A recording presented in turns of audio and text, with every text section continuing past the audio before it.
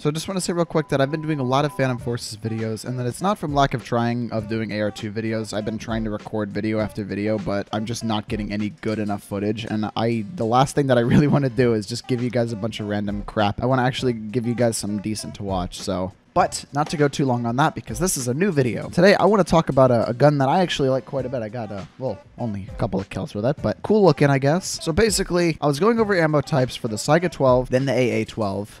Now for the 1912. Sorry, 1911, that is. And there's a couple of funny conversion kits. We have 22 rat shots. What this basically is it's basically like a little shotgun. If you look at the stats, you're gonna be like, oh boy, that does no damage at all. And you're right, it doesn't do damage at all. It's like a Zip 22. So why would you use it? Well, maybe because there's a 3 times head multiplier. Maximum damage that you could do is the 9 times 4, 36. And then you multiply that by 3, and you got yourself basically a little one-tap machine. If I'm even doing that correctly, I don't know. So basically, this thing you got to get headshots with, otherwise you're not killing anybody. Now, I'm not a headshot machine myself. I'm not great at Phantom Forces. But what I am good at on Phantom Forces is making an absolute fool of myself, trying to show off something that I have no idea how to correctly use. Oh, okay, hold on. Wait a minute. Am I going pro? Hold on.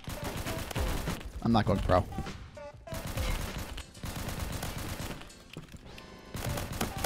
So you can kind of see that, like, if I do torso shots on somebody, like here, okay. So yeah, 8 assists. So torso shots are basically just completely pointless to do. Oh, nope. Nope, oh my gosh.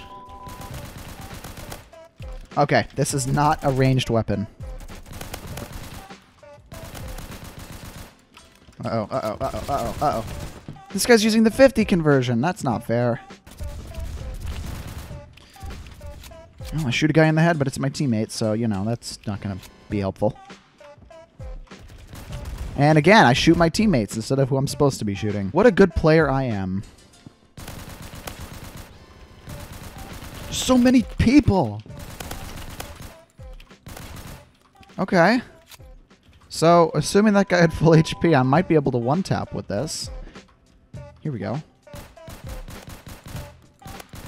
You know, if only I was good. How about that? If only I was good. Maybe... There we go. Not a very accurate test result, though. I'm just trying to use a 1911 with 4 little pellet things that shoot into someone's face. That's all. Or just get one tapped. That's fine, too. Where did he come from? Can anyone tell me where he came from? Maybe on, like, a closer range map, this might be a little bit better, but... I don't know, Chief. I'm not feeling it right now. I'm just gonna... that's it. Look how many there are! Holy crap. Okay. Well, I don't know what else to say about this. I mean, you kind of saw the gameplay for yourself. I think that if you're on a closer quarters map or you play a lot more like in people's faces, this might be fine. Especially if you're good with headshots. But in my case scenario, I think that the 50 conversion would be more of my speed.